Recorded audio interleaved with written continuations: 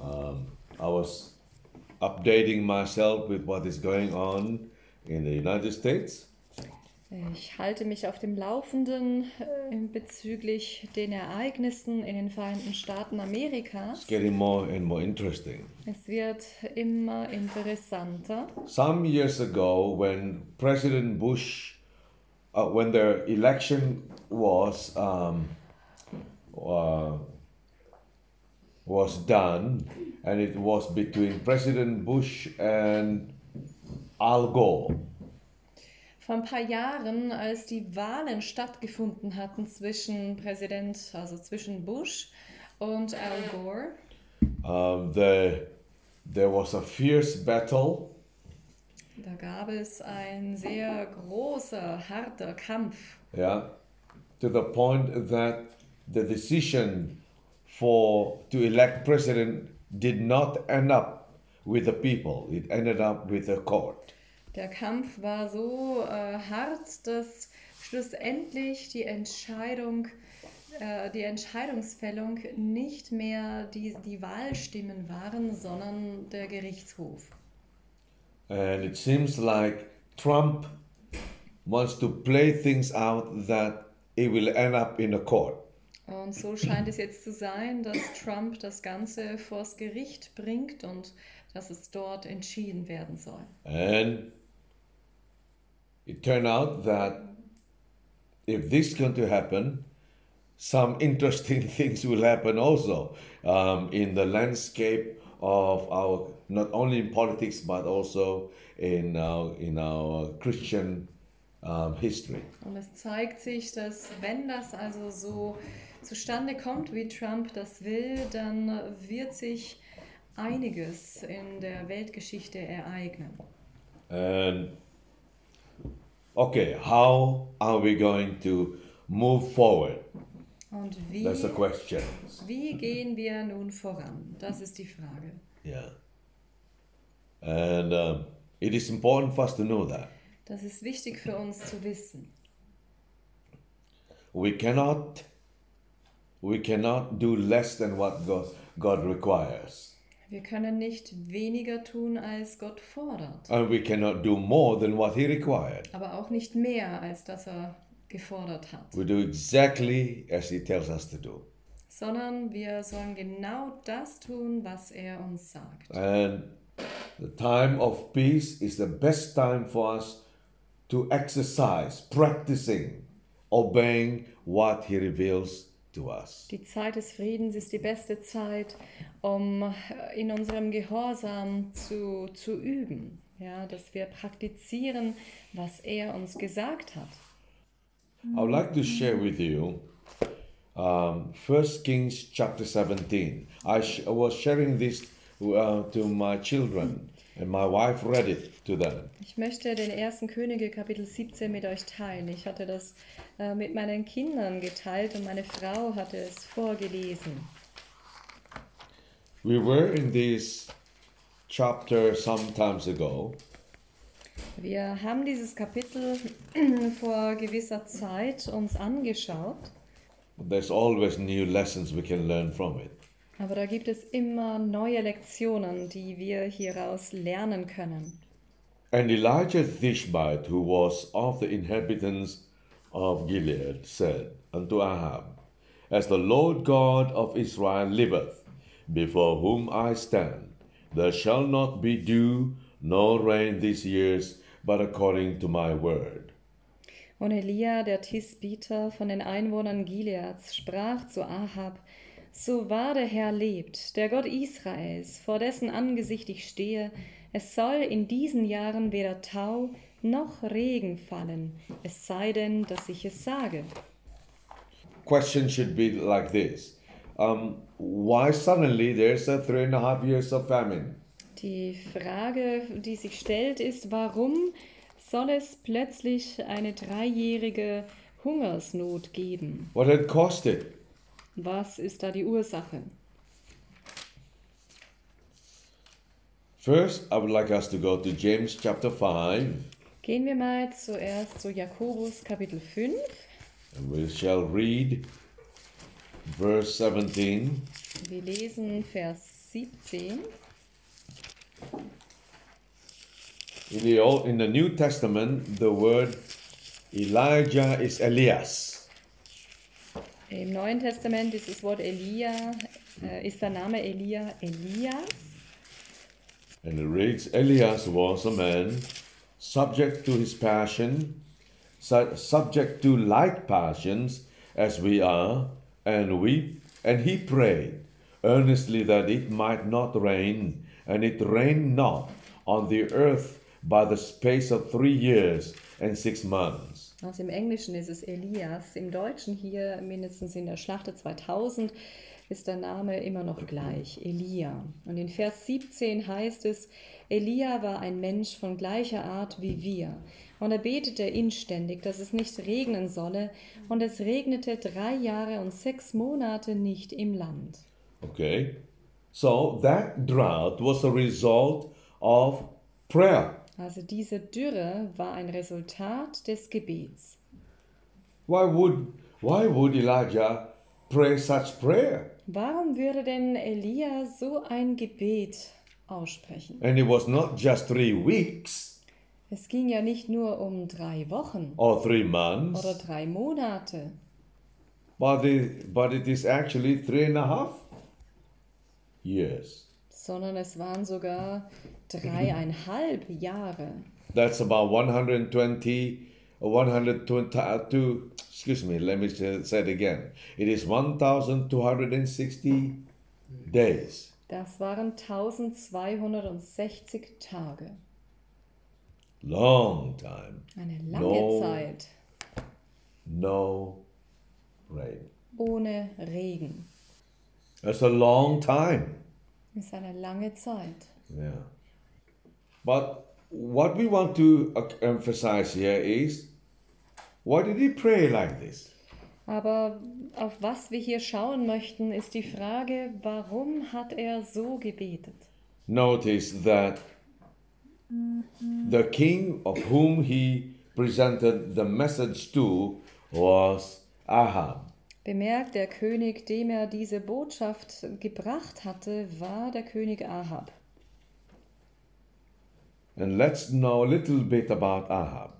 Lasst uns nun ein bisschen was über den Ahab erfahren. So come with me to chapter 16, verses 29 through 34. 1. Könige, Kapitel 16, Vers 29 bis 34.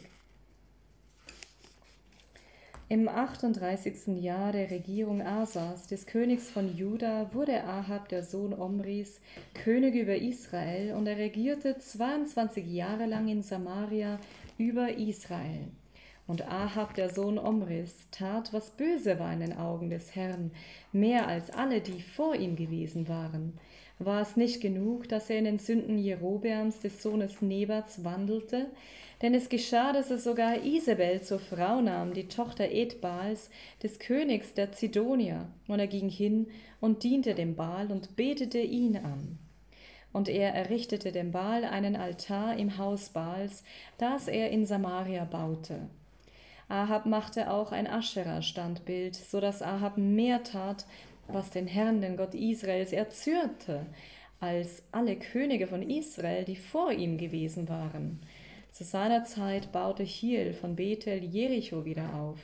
Es kostete ihn seinen erstgeborenen Sohn Abiram, als er seinen Grund legte, und seinen jüngsten Sohn Segub, als er seine Tore setzte nach dem Wort des Herrn, das er durch Josua, dem Sohn Nuns, geredet hatte.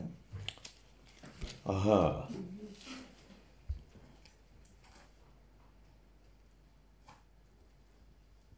King Ahab, was a contemporary to Prophet Elijah.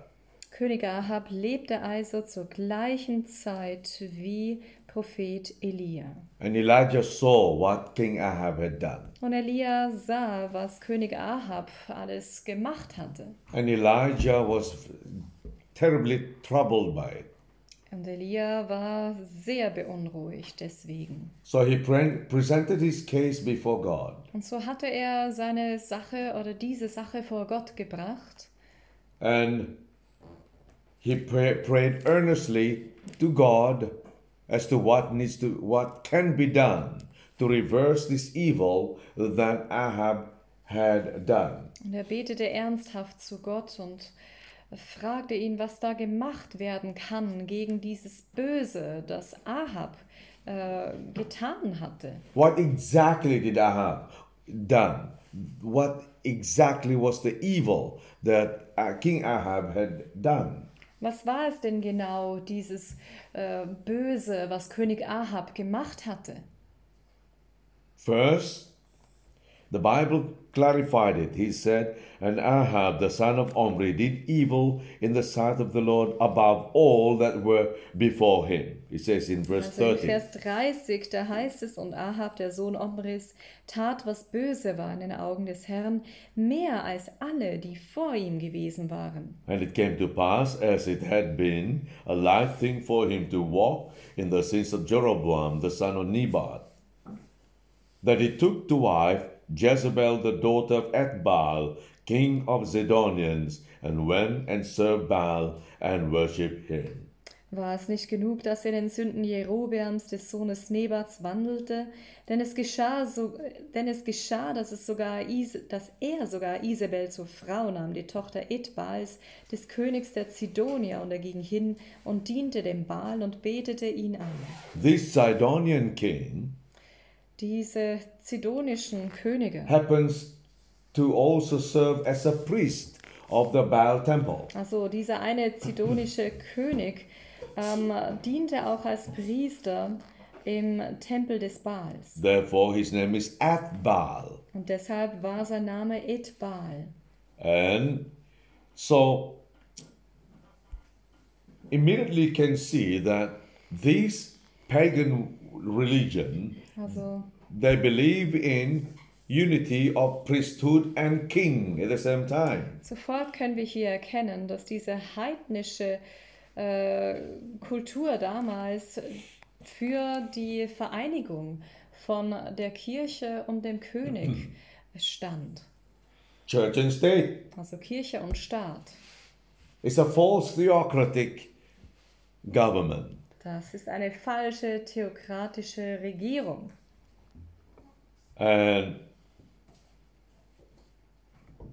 the influence was so strong that that Ahab was practically influenced to follow his wife to worship the idols. Und der Einfluss war so stark, dass Ahab so förmlich gezogen wurde, nach seiner Frau, ihr zu folgen, um auch den Götzen zu dienen, dem Baal zu dienen. The Bible says that Ahab made a grove, and Ahab did more to provoke the Lord God of Israel to anger than all the kings of Israel that were before him. Und die Bibel sagt, Ahab machte auch ein Aschera-Standbild, so dass Ahab mehr tat, was den Herrn, den Gott Israels, erzürnte, als alle Könige von Israel, die vor ihm gewesen waren. Now he is the king, Er war der König, but he is the king, and the wife seemingly is not just a queen as a normal queen. er war ja der König und seine Frau war keine normale Königin, Because she does something else. She has another status. denn sie hatte noch eine andere Aufgabe an sich genommen. Sie hatte einen anderen Status. So come with me to chapter 18 and verse 19. Komm mit mir zu Kapitel 18, Vers 19. And the Bible says, and therefore send and gather to me all Israel unto Mount Carmel, and the prophets of Baal 450, and the prophets of groves 400, which eat at Jezebel's table.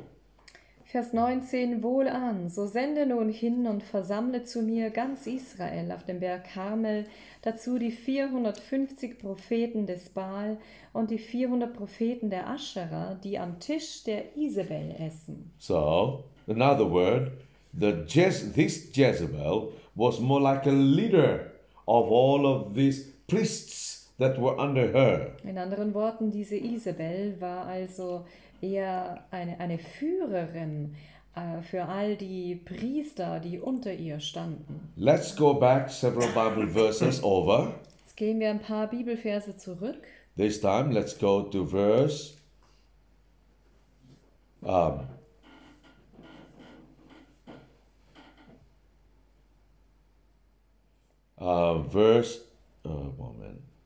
13. Gehen wir zu Vers 13. And it reads, Und da heißt Was es, it not told my Lord that I did when Jezebel slew the prophets of the Lord, how I hid 100 of the Lord's prophets by 50 in a cave and fed them with bread and water? ist meinem Herrn nicht berichtet worden, was ich getan habe, als Isabel die Propheten des Herrn tötete, dass ich von den Propheten des Herrn 100 Männer verbarg, hier 50 und dort 50 in Höhlen und sie mit Brot und Wasser versorgte? Notice that it was not King Ahab who pursued the prophets of God to kill them. It was Jezebel the wife. Bemerkt, dass es nicht König Ahab war, der die Propheten Gottes verfolgt hatte, um sie zu töten, sondern es war seine Ehefrau, die Isabel. And and yet, King Ahab did nothing to stop his wife from doing these evil things. Und doch hatte König Ahab nichts unternommen, um seine Frau von diesem bösen Geschehen abzuwenden. So in this picture you can see Jezebel plays that religious body in Israel, while the husband plays not the religious body, the religious leader in Israel, and the husband, the king, the state, they seems to work together and somehow tolerate each other. Also hier kann man sehen, wie Isabel die kirchliche, religiöse Führung verkörpert von Israel und Ahab die staatliche Führung. Und sie tolerieren einander. Yeah. And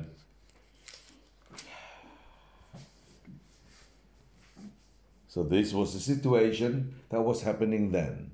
Und das waren die Umstände von damals. The church and state was happening. Kirche und Staat arbeiteten zusammen. And Elijah prayed Und Elia betete, that God would do something to defeat these false theocratic activities on earth. dass doch Gott etwas tun möge, um diese falschen theokratischen Aktivitäten auf dieser Erde zu stoppen. And the time came Und die Zeit war gekommen, that a showdown is needed. dass ein großes Schauspiel zustande kam. And in chapter 18, Elijah said to King Ahab, In Kapitel 18 sagte Elia zu König Ahab, he said,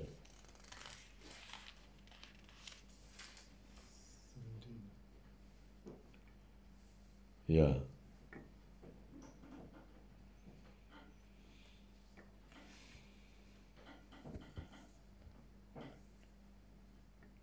Verse 19, that's right. Now therefore send and gather to me all Israel unto Mount Carmel, the prophets of Baal, 450, and the prophets of groves 400, which eat at Jezebel's table. 1. Könige 18, Vers 19. Wohlan, sende nun hin und versammle zu mir ganz Israel auf den Berg Karmel, dazu die 450 Propheten des Baal und die 400 Propheten der Aschera, die am Tisch der Isabel essen. And so Ahab sent unto all the children of Israel and gathered the prophets together unto Mount Carmel. So sandte Ahab Boten zu allen Kindern Israels und versammelte die Propheten auf dem Berg Karmel. A great showdown. Hier fand nun ein großes Schauspiel statt.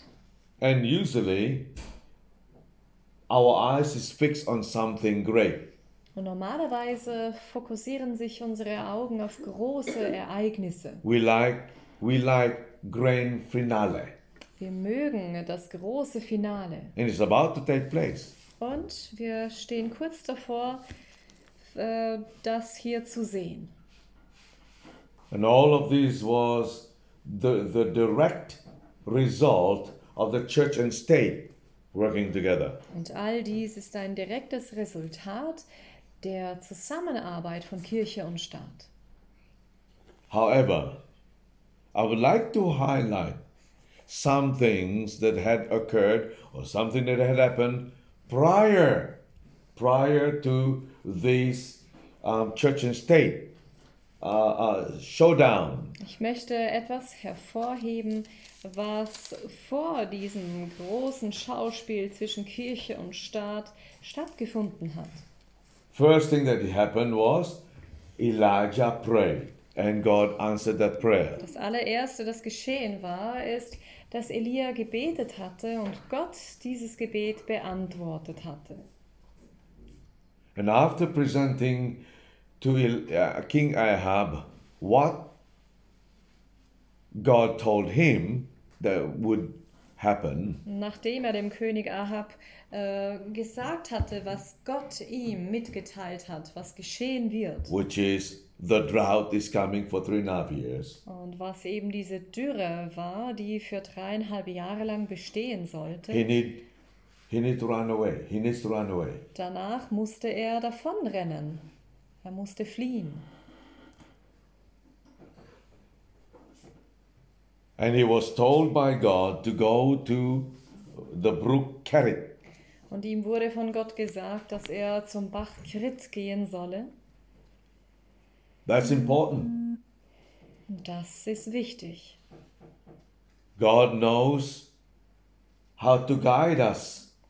Gott weiß, wie er uns zu führen hat. And that command which God had told Elijah was similar to the experience, is similar to the experience that you and I need to experience soon. Und dieses Gebot, das Gott dem Elia gegeben hatte, bringt eine ähnliche oder zeigt eine ähnliche Erfahrung, die du und ich auch sehr bald machen werden. We studied yesterday in a sermon how we need to seek a place out there in the countryside that is not congested with people. Wir haben gestern studiert und in der Predigt gehört, dass wir einen Wohnort auf dem Land suchen sollen, wo die Häuser nicht zu eng beieinander sind und wo wir frei von den Störungen der Feinde sind. A place where we could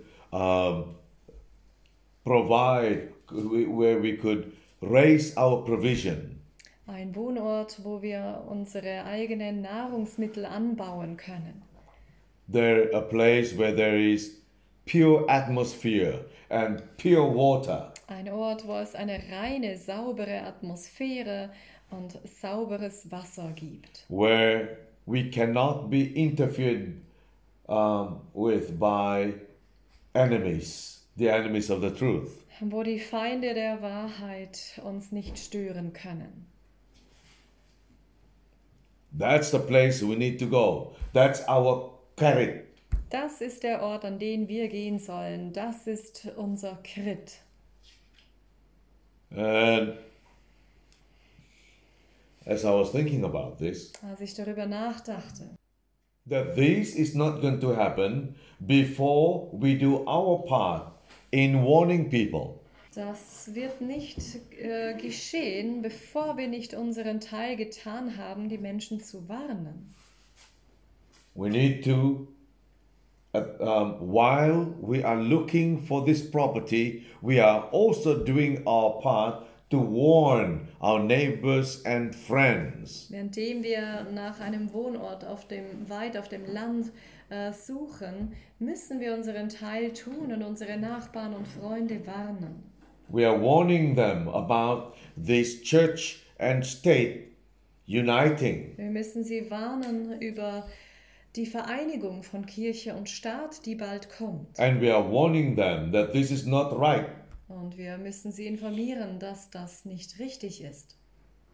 I could imagine that Elijah was offended when he saw this false theocracy challenging the true theocracy of God. Ich kann mir vorstellen, dass Elia sich betrübt gefühlt hat, als er sah, wie diese falsche Theokratie, die echte, wahre Theokratie Gottes, herausgefordert hatte. And we need to be warning people about it. Wir müssen Menschen warnen bezüglich dieser Geschehnisse. That's the order. We warn people, we look for place where God have appointed for us to go. Das ist die Reihenfolge. Wir müssen Menschen warnen und gleichzeitig nach einem Ort suchen, wo der Herr möchte, dass wir hingehen. And God will provide us with a place and provide us with food. Und Gott wird den Ort für uns vorbereiten und für uns sorgen mit Nahrungsmitteln. But what about this food on the flight? Raven bringing food to Elijah. Wie ist es denn mit dieser Nahrung, die per Flugpost zu Elia gekommen war? What is the meaning of that? Was ist die Bedeutung davon? Are we expecting that God will literally send raven with food to us? Erwarten wir, dass Gott buchstäblich Raben mit Nahrungsmitteln im Schnabel zu uns schicken wird? I am not suggesting that it's impossible, Ich sage nicht, dass das unmöglich ist, because the story has revealed to us that it is possible. weil die God can do Geschichte it. macht es uns klar, dass das möglich ist. But is there, Gott kann es tun, but is there a deeper lesson to this? aber gibt es da noch eine tiefere Lektion? First of all, ravens is an unclean animal. Zuallererst gesagt müssen wir wissen, dass Raben unreine Tiere sind. And second of all, Und zweitens, that it is, and usually they do not bring food for others. They go and steal food and eat it themselves. bringen Raben normalerweise nicht Nahrungsmittel für andere, sondern sie stehlen Nahrungsmittel und fressen es selber auf. It is very smart. It's one of the smartest bird on the planet. Sie gehören zu den klügsten Vögeln der Erde. It is very resourceful. Und sie sind sehr ideenreich. When it is thirsty, it knows how to find water and it knows how to access the water. Wenn sie durstig sind, wissen sie, wie sie Wasser finden können und Zugang bekommen. But it is doing it for its own survival. Aber sie tun es, um selbst überleben zu können. But for an unclean bird and rather selfish bird, Und für einen unreinen und eher selbstsüchtigen Vogel, to pick up a food from somewhere we don't know where dass it's er coming from, Nahrungsmittel aufpickt von irgendwoher, wir wissen nicht, von woher er sie genommen hat. and flies to Elijah and drop that food into his hand Dieser probably. Vogel fliegt dann zu Elia und lässt wahrscheinlich diese Nahrung in seine Hände fallen. It is one package of a lesson. Das ist ein ganzes Paket an Lektionen. Now, probably Elijah did not even know that this is how he will be provided for. Wahrscheinlich hat Elia nicht einmal gewusst, dass er auf diese Art und Weise versorgt werden wird. Probably it might have been a surprise to him. Wahrscheinlich war es für ihn eine Überraschung. Psychologically, it talks about probably our experience that would be coming soon if we faithfully follow God's guidance. Psychologisch gesehen zeigt uns wahrscheinlich diese Erfahrung etwas, was wir in sehr naher Zukunft erleben werden, wenn wir Gott treu bleiben. Number one, Nummer 1, we will be taken by surprise by how simple God can provide our needs. wir werden überrascht sein, mit wie viel Einfachheit Gott für unsere Bedürfnisse sorgen kann. And God can teach us methods so simple that if we follow it, that it will yield blessings. Und Gott kann uns ganz simple Methoden beibringen, die, wenn wir sie umsetzen, großen Segen bringen. If God says, do this, do that, we follow it, and things happen the way how He has planned it, or how He has promised it would happen. Wenn Gott sagt, tu dies, tu das oder jenes und wir der Anweisung folgen, dann It will be fulfilled. The blessings will come. Dann wird der Segen nicht ausbleiben. It is as easy as catching a surprise or caught by a surprise. In the context of Elijah, he was caught by by a surprise by how easy it is that for God to provide his needs because he had obeyed him. Auch Elia wurde überrascht, mit welcher Einfachheit Gott ihn versorgt hatte und das als ein Resultat seines Gehorsams Gott gegenüber. What would make it difficult for you and me is when we do not obey him. Was es schwierig machen würde für dich und mich ist, wenn wir Gott nicht gehorchen würden. If we doubt him and if we have the spirit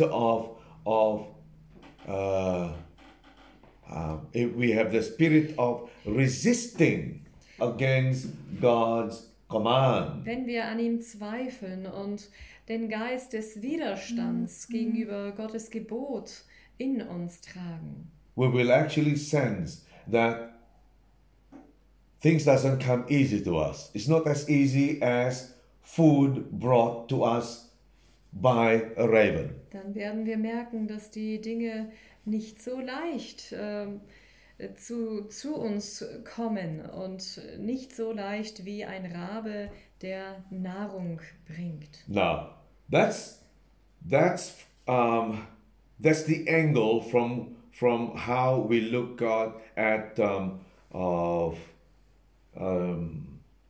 how we look at the experience, how we are looking at the experience of Elijah. Und von diesem Winkel her betrachten wir die Erfahrung des Elia. But from another perspective, Aber lass uns mal einen anderen Winkel, eine andere Perspektive in Betracht ziehen. the perspective of the unbelievers, Die Perspektive der Ungläubigen. the perspective of Ahab. Die Perspektive von Ahab. They'll be questioning as how God's people would survive under the fierce, fierce hatred and fierce attack. Er würde wohl sich fragen, wie Gottes Volk überleben kann unter diesen grausamen Angriffen. They might be saying, how will they be able to provide themselves? Sie würden wahrscheinlich sagen, wie werden sie sich selbst versorgen können? Remember, we've learned yesterday that every supplies and every worldly support will be cut off from us. Denkt daran, wir haben gestern gelernt und gelesen, dass jede irdische Unterstützung von uns genommen wird. And that's not going to be a joke, my friends. Und das wird kein Witz sein, meine Freunde. If God said it's going to be very serious and every support, worldly support, will be cut off from us, Wenn Gott gesagt hat, es wird sehr ernst sein und jede irdische Unterstützung wird von uns genommen werden, we better believe it. dann tun wir gut daran zu glauben. We better take it seriously. Dann sollen wir es ernst nehmen. And if there is any best time for us to save for our survival, it is now, during the time of peace. For us to save. To save ourselves from the effect of this crisis. Und wenn es eine Zeit gibt, die die geeigneteste und beste Zeit ist, um uns vorzubereiten auf diese Krise, dass wir verschont bleiben, dann ist es jetzt. No, it is not an, how do you say, we are not being an alarmist by preparing ourselves in the time of peace. Und wir sind auch keine Alarmisten, wenn wir uns während der Friedenszeit vorbereiten, We are just being wise. sondern wir sind einfach weise. Now, our attitude is also very important. Unsere Einstellung ist da auch sehr wichtig. And that we are not doing any of these things in the spirit of fear. Und dass wir diese ganzen Vorbereitungen nicht im Geist der Furcht machen. We have a saying in the jungle Wir haben ein Sprichwort im Dschungel, that if we are three steps ahead of our enemies, it's good. da heißt es, wenn wir unseren Feinden 3 Schritte voraus sind, dann ist das gut. But if we are 30 steps ahead of our enemies, it's best. Aber wenn wir unseren Feinden 30 Schritte voraus sind, dann ist das am besten. This information we are receiving is not making us dumb. It should make us wiser. Diese Informationen, die wir bekommen, machen uns nicht dumm, sondern weiser. And it's not making us coward. It's making us prepared, being prepared. Es macht uns nicht zu Feiglingen, zu Angsthasen, sondern es hilft uns, dass wir vorbereitet sind. Not coward, but complete. Keine Feiglinge, sondern dass wir komplett vorbereitet sind. We are complete. Why? Because we are responding positively to God's command. Wir sind dann komplett vorbereitet in dem Sinne, weil wir Gottes Gebot Gehorsam leisten. So first God sent Elijah to Kerit, Also zuerst hat Gott den Elia nach Krit gebracht and later und später in verse 7 it says In Vers that the 7. brook dried up. heißt es 1. Könige 17, Vers 7, dass der Bach vertrocknete. And then he was told to go to Zidon. Und dann wurde ihm gesagt, dass er nach Zidon gehen solle. And there's a small village in Zidon called Zarephath. Dort gab es ein Dorf in Zidon namens Zarpat. What does this mean? Und was bedeutet das? That God's movement, God's providential care is not static. Das zeigt, dass Gottes Fürsorge nicht statisch ist, It's fluid. sondern die Erfahrung ereignet sich in einem Fluss. And there is a flexibility to it. Da gibt es eine gewisse Flexibilität in der Führung Gottes. If one fails, God has already installed a plan to back it up. Wenn das eine austrocknet und zu Ende kommt, dann hat Gott schon einen weiteren Plan, einen weiteren Plan. And everything is provided for those who chooses to obey. Und für alles ist Vorsorge geleistet, für diejenigen, die sich entscheiden zu gehorchen. Um, I heard a friend a friend who said to me, Ich habe von einem Freund gehört, der zu mir gesagt hatte, these things that you are telling us, I mean, this exact thing I'm telling you, they said that these things that I'm telling them is a type of conspiracy. sie sagten mir, dass diese Dinge, die ich ihnen erzähle, zu den Verschwörungstheorien gehören. And that this conspiracy might not be true at all. Und dass diese Verschwörung wahrscheinlich überhaupt nicht stimmt. Now, then that got me to think. Und das brachte mich zum Nachdenken. If I've studied God's word and I'm following the pattern which is written in the word of God itself, Wenn ich also Gottes Wort studiert habe und dem Muster folge, das im Wort Gottes zu sehen ist, that is much safer for me dann bietet mir das viel mehr Sicherheit, to go by what the pattern says in the word of God, dass ich mich also nach dem Muster richte, das das Wort Gottes mir zeigt. than to think anything or to have another thought which is completely out from God's word. Das ist also viel sicherer, als dass ich mich aus dem Wort Gottes heraus bewege und andere Gedankenschlüsse ziehe. What do I mean? Und was meine ich dann? For example, the thought that is being propagated by some people, don't worry. It's not going to be as hard as it is going to be. Wie zum Beispiel die Gedanken, die manche zum Ausdruck bringen und sagen, mach dir doch keine Sorgen. Das wird nicht so hart und schwer sein, wie du meinst. Now, where is that found in the Bible? Aber wo finden wir das in der Bibel? That I found to be not based on biblical teaching. Da stelle ich fest, dass das nicht auf biblischen Lehren basiert. And especially when the Spirit of prophecy says that the buying and selling will be very serious one. So it doesn't sound like it's going to be like what they said is going to be.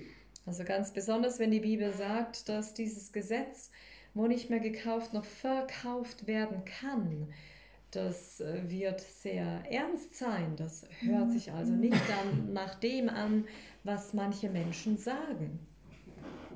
What did they say again? Let me Was repeat. sagen diese Leute? It's not going to be as serious as you think it is. Ach nein, so ernst wird es nicht sein, wie du das meinst. Taking things lightly. Sie nehmen die Dinge auf die leichte Schulter. That is unbiblical. Aber das ist unbiblisch. That sounds very much like those people who are saying peace and safety. Das hört sich nach den Menschen an, die sagen Friede und Sicherheit. Then suddenly Und dann the destruction plötzlich comes. kommt die Zerstörung.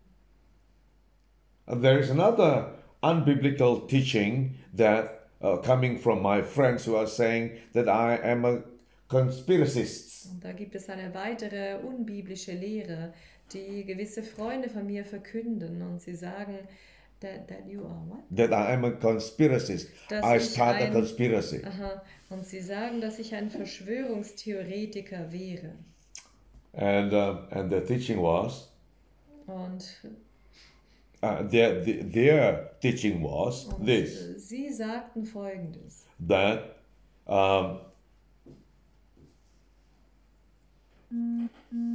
that the church and state is not going to happen so quickly. Sie lehren, dass also Kirche und Staat sich nicht so schnell vereinen werden. Yeah. And it's still far away. Dass das Ganze noch weit in der Zukunft liegt. I also could not find that type of ideas from the Word of God. Aber diese Idee finde ich auch nicht im Worte Gottes. This idea saying it's still far away. Diese Idee, die sagt, dass dieses Ereignis noch weit weg, weit weg entfernt. And if that is true, if these words were true, Und wenn diese Worte stimmen würden, what do we do with the counsel from the spirit of prophecy saying, get out now?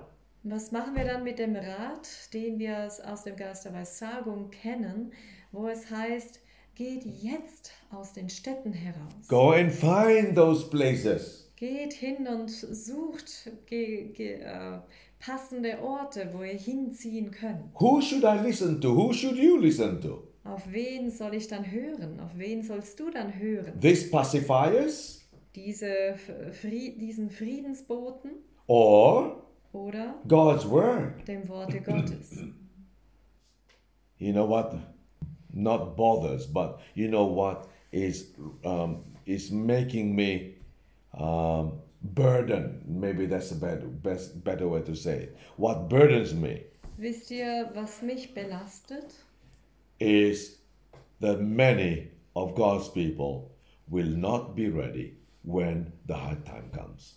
Das ist, dass viele aus dem Volke Gottes nicht bereit sein werden, wenn die schwere Zeit kommt. It is, I'm imagining how Noah must have felt. Ich stelle mir vor, wie Noah sich gefühlt haben muss. 120 years preaching and warning the people, come, come. 120 Jahre lang predigen und das Volk warnen, kommt, kommt. And they are not responding. Und sie antworteten nicht. And probably they would even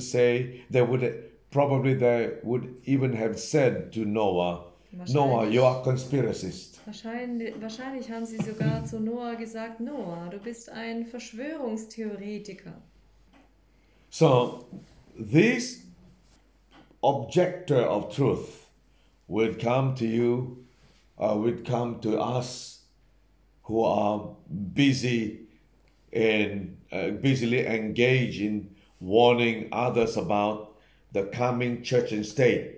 Und diese Menschen, die sich gegen die Wahrheit auflehnen, werden zu uns kommen, die wir damit beschäftigt sind, die Menschen zu warnen vor dieser Vereinigung von Kirche und Staat.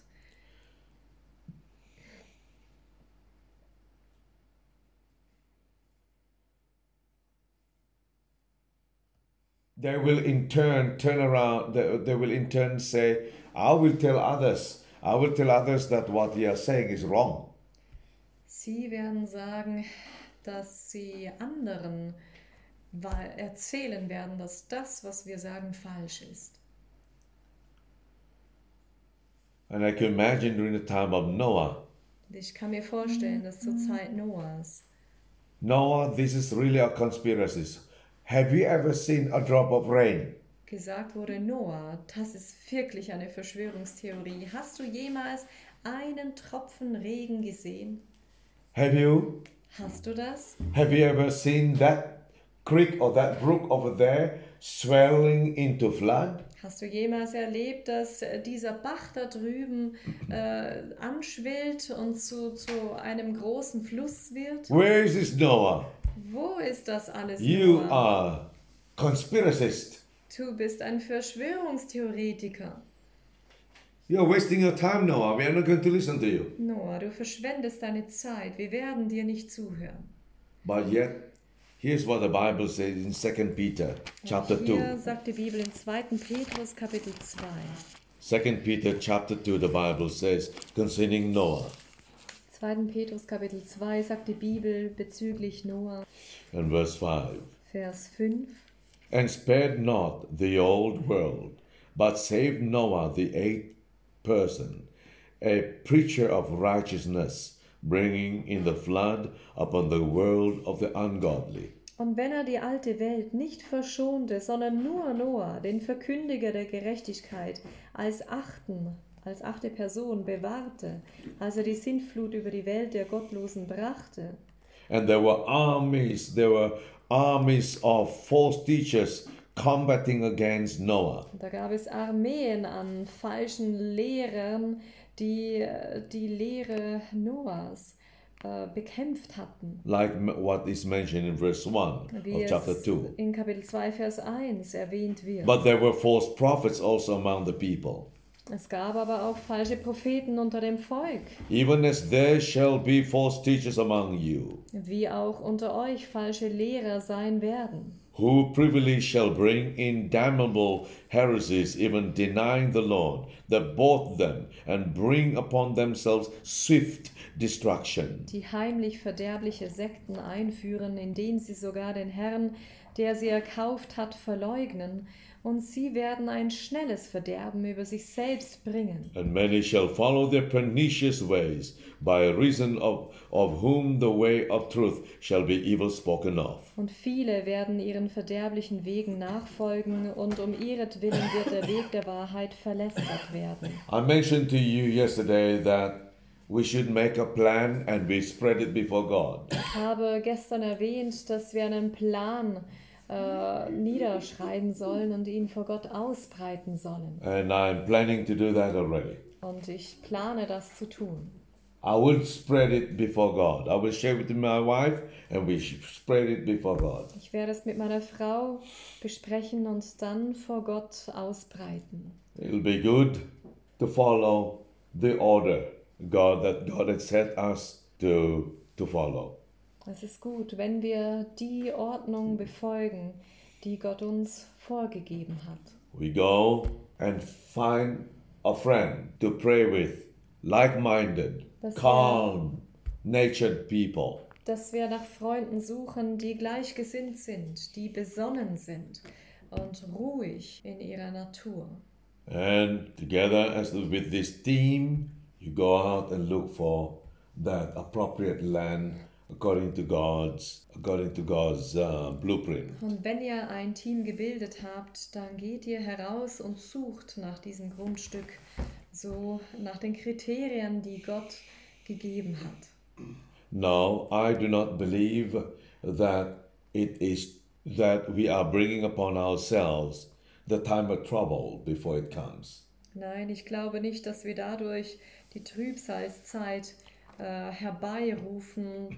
frühzeitig herbeirufen. I believe that Sondern if we react to God's word, or if you respond to God's word, let's say another 10 years, sondern ich glaube, dass wenn wir dem Worte Gottes glauben und darauf reagieren, I'm doubting that we have I'm doubting that we have 10 years. und ich zweifle, dass wir mehr als 10 Jahre noch Zeit auf dieser Erde haben. I think that it is wise on our behalf to start praying what to do. Und ich glaube, dass es weise ist, von unserer Seite her ernsthaft anfangen zu beten und Gott zu fragen, was wir tun sollen. The spiritual Ahab and the spiritual Jezebel is about to get married again. Der geistliche Ahab und die geistliche Isabel stehen wieder kurz vor einer Eheschließung. And God's people, symbolized by Elijah, Und Gottes Volk, das durch Elia symbolisiert wird, need to stay very close to God and do as God what God commands. muss sich ganz nah an Gott halten und das tun, was Gott gebietet. It's time for us to move.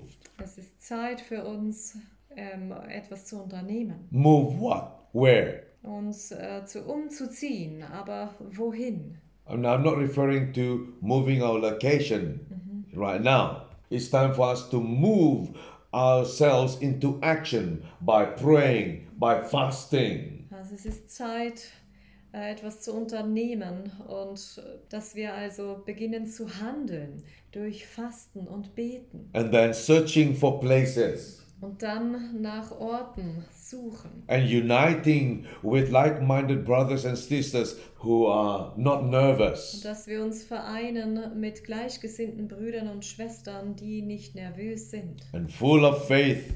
Die voller Glauben sind. And not controlled by the spirit of fear. Und nicht durch den Geist der Furcht beherrscht werden.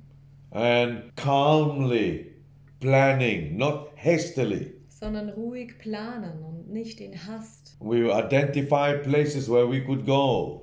dass wir Orte identifizieren, an die wir gehen könnten. And then Und dann we put it on paper and spread it before God. schreiben wir es auf und präsentieren das Ganze vor Gott. This is what I mean by move, to move into action. Das ist das, was ich meine, wenn ich sage, wir müssen uns bewegen, wir müssen was unternehmen. And not handeln. necessarily move as in packing your bags and leave and go to places without planning properly. Es geht mir nicht darum, dass man jetzt seine Taschen packt und auszieht und ohne angemessen geplant zu haben, irgendwo hingeht. It is also time for us to move into learning survival skills. Es ist aber auch Zeit, dass wir Überlebensfähigkeiten erlernen. Learning how to purify water. Dass wir lernen, wie man Wasser säubert. Learning how to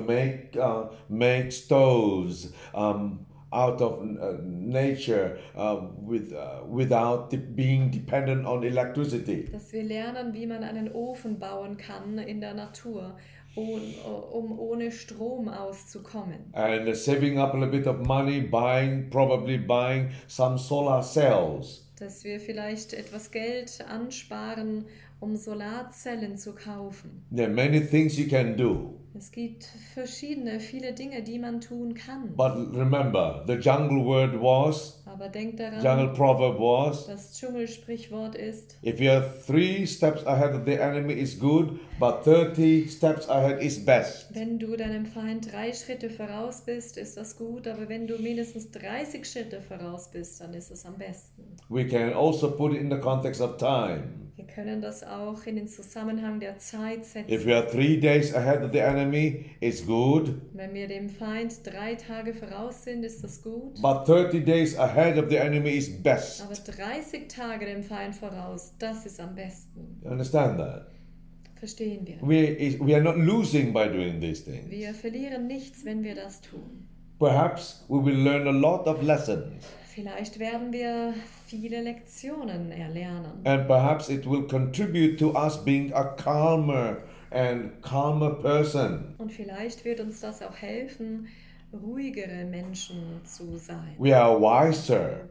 Weiser zu sein. It is best for you and me to be ahead. Es wäre am besten für dich und mich, der Sache voraus zu sein. Will we face people who will jeer and would mock us?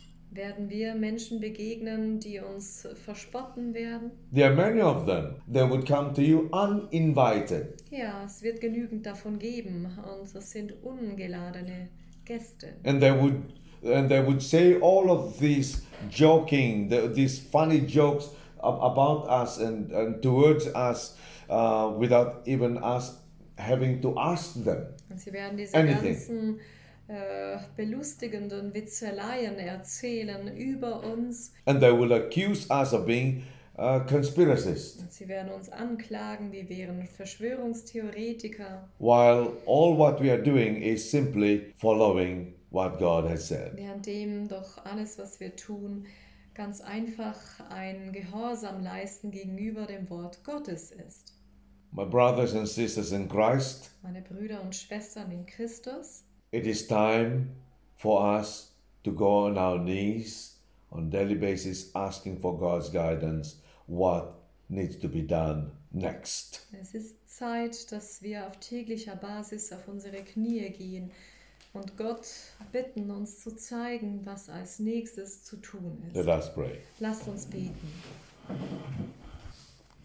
Our Father in heaven, Unser Vater im Himmel, you have touched our hearts with these words. du hast unsere Herzen mit diesen Worten berührt.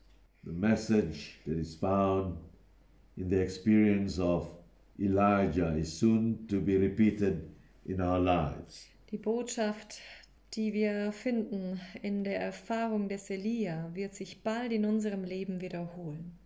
No, we are not following conspiracies, theories. Nein, wir folgen keinen Verschwörungstheorien, We are following your word. sondern wir folgen deinem Wort. And we want to obey your word. Und wir möchten deinem Wort gehorchen. Your word makes us wise. Dein Wort macht uns weise. And your word saves us from our own foolishness. Und dein Wort rettet uns vor unserer eigenen Dummheit.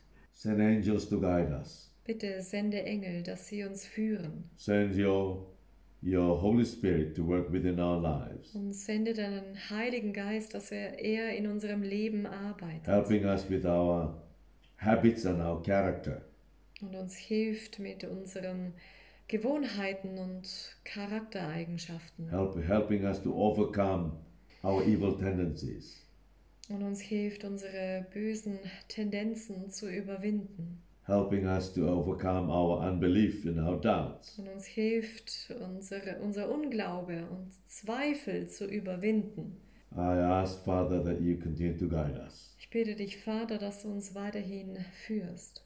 And that you will help us never to depart from thee. Dass du uns hilfst, nie von dir abzuweichen. Perfect your fear within our hearts. Bitte vervollkommne deine Furcht in unseren Herzen. We ask this in Jesus' name. Und all dies bitten wir in Jesu Namen. Amen.